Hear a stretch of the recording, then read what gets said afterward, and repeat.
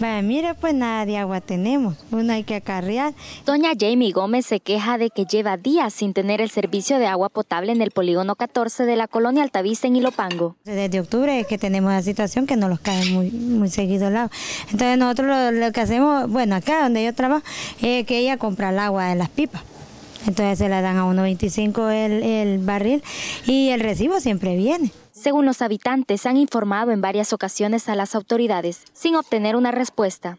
Hemos estado hablando y hay gente que en vez de tanto que habla, hasta les dice cosas y ellos dicen que van a ir al consumidor a quejarse. Los vecinos se quejan del servicio irregular y de la puntualidad de los recibos. Cada vez que viene el recibo la echan, para que la gente que esté hablando y hablando digan, ya le echamos, pero siempre va a pagar uno. Pero la gente de arriba no es ese. Compran